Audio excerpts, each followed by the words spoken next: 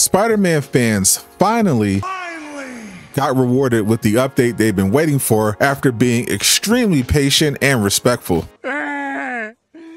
What it do, Right Nation? I'm back with Super News Bits, bringing you the latest superhero news in less than 3 minutes because I respect your time if you subscribe. So if you want to be kept up to date with the latest games from Marvel and DC, hit the like button so it will reach more people, but if it wasn't for you, change it to a dislike. As most of you know, Insomniac, after a little over a month since they announced the delay, dropped this bomb on social media the day after the second Sony State of Play, finally giving Spider-Man 2 fans who have been starving for content since October due to there being absolutely no other games in the world to play, the release date of their next update. The highly anticipated DLC will be coming with many fan requested features, which so far have been confirmed to be New Game Plus, Mission Replay, changing the color of the symbiote tendrils from the anti-venom white to black, and the ability to alter the time of day. All of this will be coming to the game for free on March 7th, with a longer list of features to be released on social media closer to launch. The other thing they confirmed will be coming with the DLC is new suits, which is great news. However, it should be noted that at least 4 of those suits will almost definitely be the previously revealed outfits as part of the collaboration with fashion designer KidSuper. Fans so far have reacted to those suits about as well as they did to Uncle Aaron's beats.